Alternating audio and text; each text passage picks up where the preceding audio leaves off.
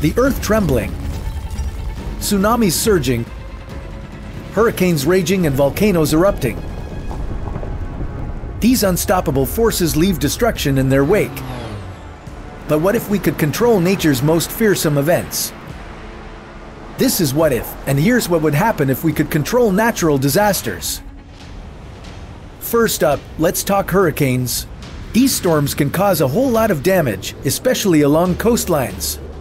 They release an astonishing amount of energy, equivalent to a 10 megaton nuclear bomb exploding every 20 minutes. That's just mind-blowing.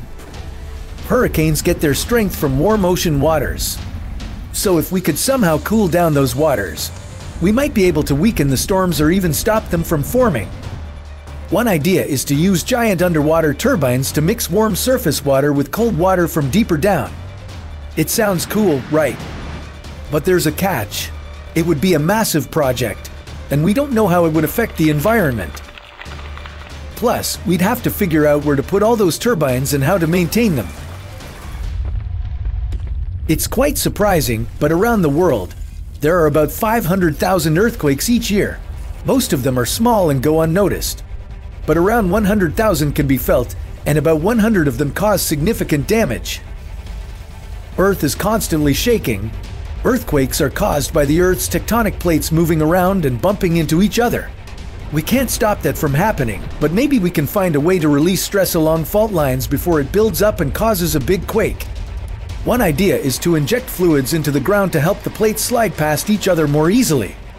It's a neat idea, but there's a risk we could actually trigger more earthquakes by doing that. And we'd have to figure out what kind of fluid to use and how much to inject. Volcanoes are a whole different beast.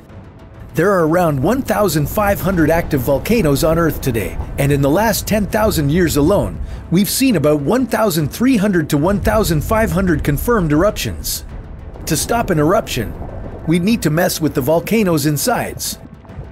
Picture this: we drill into an active volcano and remove some of the magma, which could lower the pressure and stop an eruption from happening. It's a wild idea, but it's also really risky. Drilling into a volcano is super dangerous, and we might just set off the eruption we're trying to prevent. Plus, we'd have to figure out what to do with all that magma we remove. Alright, let's talk about floods. Floods are the most common natural disaster worldwide. They can happen anywhere due to various factors like heavy rain or rapid snowmelt. They can cause a ton of damage, especially in low-lying areas. So, what if we could control where the water goes and prevent it from flooding our homes and cities? One idea is to build giant retractable barriers that can be raised during a flood to keep the water at bay. We could also create better drainage systems, like bigger storm drains and canals to move the water away from populated areas. But, as you might guess, these projects would be expensive and could have some not-so-great impacts on the environment. Like building those barriers might require constructing huge dams, which could mess with the natural flow of rivers and disrupt ecosystems. Plus, all the materials we'd use to build them could contribute to carbon emissions and destroy natural habitats. Here's the thing: if we could control natural disasters, we'd have some big questions to answer.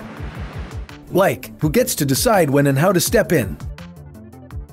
And how do we know if we're helping or hurting the environment? Messing with nature might have some unexpected results. We'd need to think long and hard about the consequences of our actions and make sure we're not causing more harm than good. And we'd have to figure out how to work together as a global community to make these decisions. So, what's next for controlling natural disasters? Researchers are working around the clock to come up with new ideas and technologies. They're using satellites to monitor weather patterns, developing advanced computer simulations to predict disasters, and even working on creating materials that can withstand extreme conditions. But until we can control natural disasters, we need to focus on getting better at preparing for them and knowing what to do when they strike. That means improving our warning systems, building stronger infrastructure, and educating people on how to stay safe during a disaster. It's exciting to think about what the future holds for natural disaster control. And speaking of the future, what if we could settle on Mars? What challenges would we face, and how could life on the red planet change our future? That's a story for another What If